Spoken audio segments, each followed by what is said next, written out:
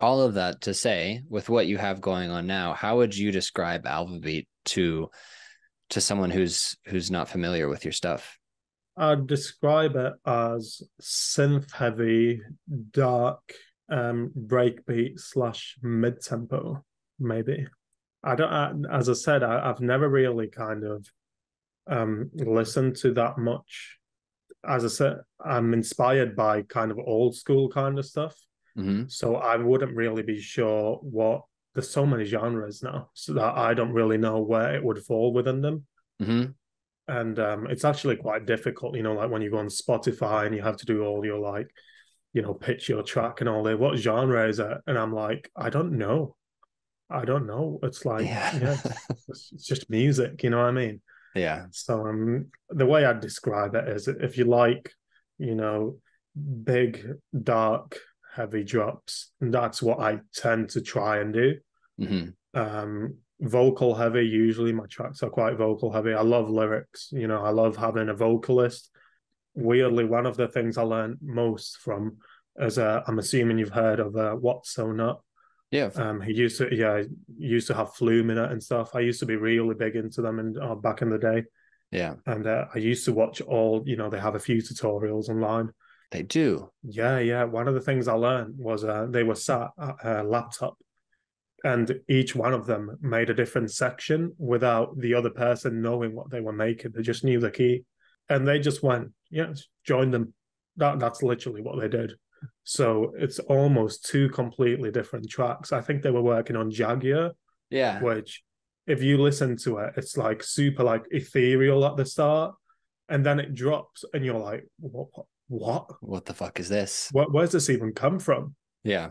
And yeah, I was watching it, and I was like, that's such a cool approach to do this. Mm-hmm. So kind of, I'd say that's what I really like about tracks. To be fair, and you'll find it in quite a few of my tracks where there's not really much lead up into something crazy. It's just like, nice vocals. Yeah, it's kind of electronic, a bit dark, and then it's like, okay, where did that come from?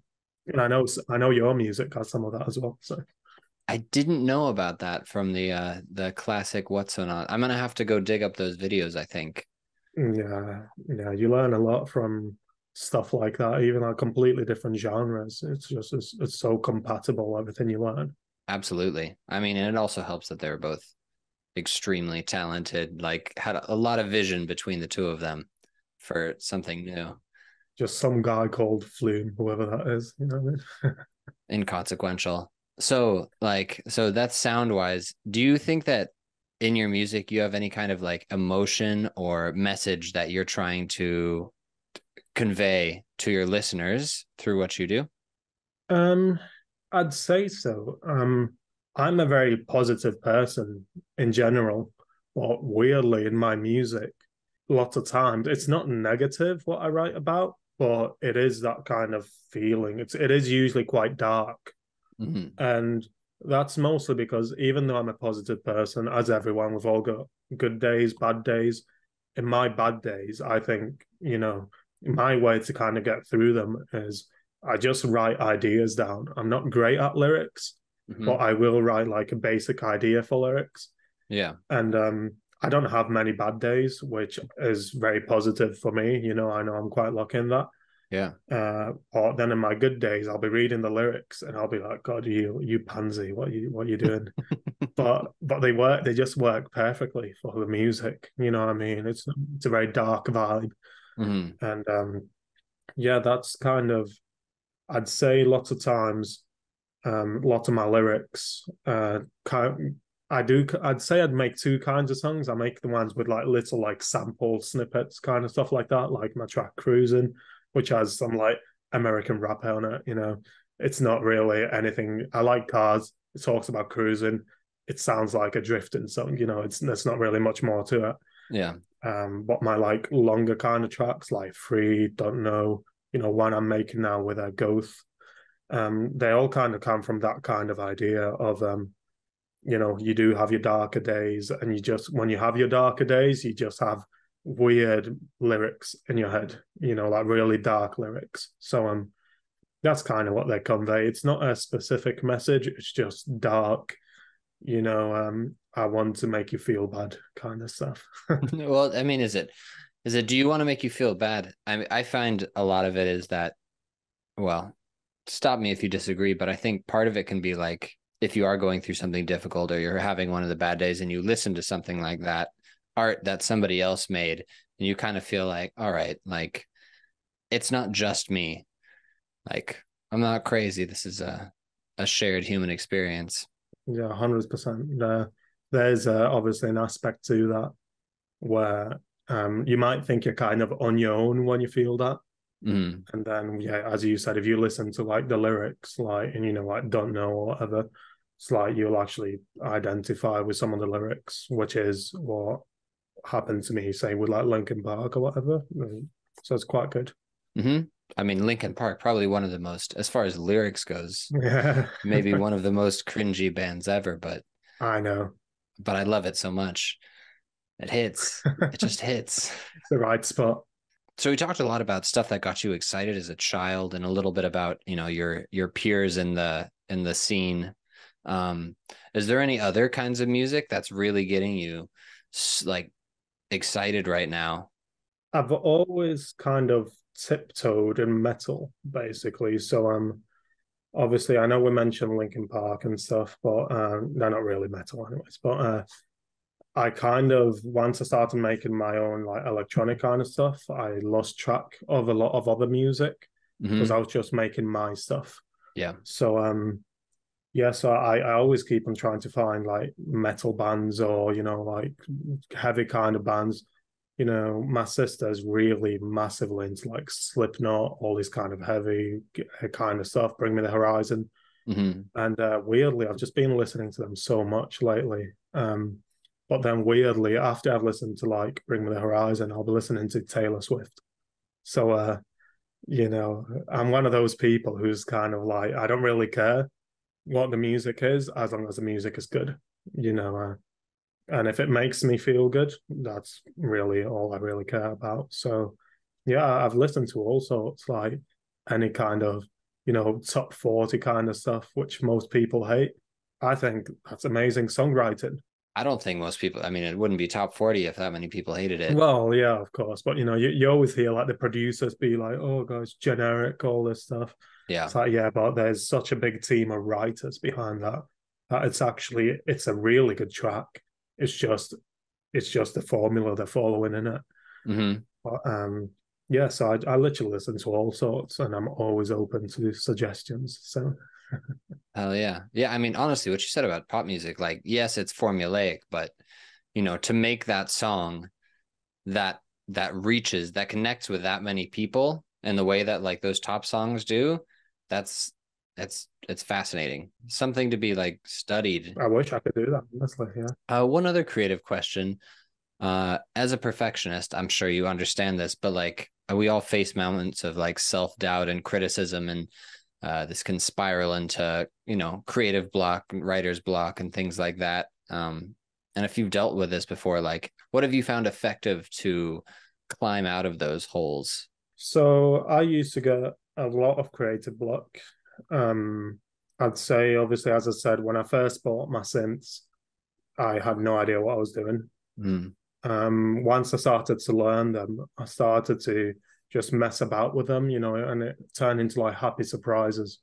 Since then, I've learned a lot of what they do. I've got like a sub 37. I've got quite a few now. I've got like 4 or 5 different synths. And if I don't really know, if I do have a bit of a creative block, I'll just get a kick drum, just be going dun, dun, dun, for like hours on end, which I'm sure the neighbors don't like. And I'll just mess around with the sound and just wait for that 1 or 2 second loop when I'm messing about with it, where I think, oh wow, that sounded good, Yeah. and that's usually how I get around it. It's happy surprises most of the time. Yeah. And doing it. You're not taking a break. You're not like, I don't know what to do. I guess I'll Oh go do something else. no, It's no. like you sit down and you're like, I'm gonna fuck around until something comes out. Yeah, I'm just like, so I have my day job, and I finish my day job, I'll come home. It depends how the job's been in the day. I'll either play some games to relax and make music, or go straight into music. And if I've finished a track and I don't really know what to do at this point, I just think to myself, I need to start a track. Mm, And if that means playing a kick drum for 2 hours and just trying to find that little snippet of something I can work a whole track around, yeah. then that's what I'm doing. Nice. And I kind of find that is quite useful. And another one which I found quite weird is obviously it's not an Ableton specific thing, but something I do all the time is usually when you like loop a section of a track, you loop it like perfect on the bar. Mm, But I've started doing this thing for the past, well, started for the past year. I've been looping them off the bar, and I've found so many things which say you're making everything to the beat, and you think to yourself, okay, that sounds good to the beat, but then you move it a bit to the left, like the loop. So it's like the end of one loop and the start of another. I yeah. found so many like new ideas just from doing that. Interesting. I'm like, oh my God, that actually fits in even better. Like if it was completely reversed. So I do that a lot all the time. I get so many ideas from that. Fascinating. So like you're taking like you have different ideas that you've done and you're like this one, this one, this one, and then you're moving Yeah. through them and seeing how to combine them. Yeah.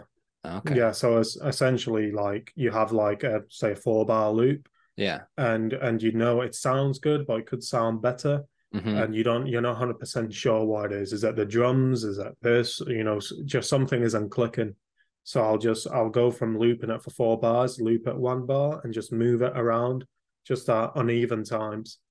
And you'll just find that, and sometimes you'll just find that a sound which before wasn't really the main sound, like something like going upwards or something like that. You listen to it and you're like, God, that could actually be the sound there. But I'm focusing on everything else at the moment. Okay. So that's what I did with my track Lonely Day, where I always like having two different drops because you could just have the same drop twice, but it just feels very copy paste to me. Mm. I always like having a bit of a different vibe to the track where it like transforms, mostly because of that video, it kind of opened my eyes. But yeah, that one was just I was looping it, and I think in that one I unintentionally moved one of the whilst I was looping it, I tried to move the loop, but I somehow managed to move one of the bass lines like one beat. Mm. So it was playing on the offbeat, and it just made this insanely amazing sound. And I was like, wait, what's just happened? What's that? And yeah, and then I just realized that, and I was like, God, that sounds amazing. And I just kept it all down the second drop. So Happy accidents. yeah, exactly. No talent, all luck. That's cool. So you have like a bunch of synths. I'm jealous. That sounds cool to have that. If you had, I was going to ask you what's your like desert island plugin, but I'll just broaden it to desert island synth. If you had to just pick one thing, everything stock, one other thing that you can bring to make music with, what do you think you'd go for? Uh, I'd say it'd be in between my sub 37 and my Moog. Um, I've got a Mother 32. They both have very different functions. So yeah, so in my sub 37, I've always managed to get like the main leads and like in my tracks, but in my Moog, it's always been like ethereal kind of plucks and stuff like that. Mm-hmm. So I'd say I'd probably go with a sub 37. It's just got, you can say presets to all that kind of stuff. I mean, I need some power on the island, but Yeah. you know, and it's also like 10 kilos, so it wouldn't be the easiest thing to move The around. proverbial island. Yeah, Yeah. The sub 37 is also Moog, right? yeah. I've looked into the sub 37 several times. Like I've been like, I really want this, but I've been moving around for years now, so there hasn't really been a point. But one day, Yeah, and then there's no presets, right? It's like semi-modular. It has a little patch bay for you to arrange things. yeah. It's got a patch bay, and then if you want a preset, you need to take a photo of it, essentially, which is it's what my Google Drive is full of. Because as I said, I do know sound design and stuff, but I am no I'm no sound design god. Like I know it to a certain level, but I know if I went down the rabbit hole, I could spend years just learning how to do everything. But Hmm. I don't really want to do that. But lots of times I do know how to do, 90% of the basic and more advanced stuff in it. Yeah. But then I can't remember how to do it again. So I just need to get a photo of it. Yeah.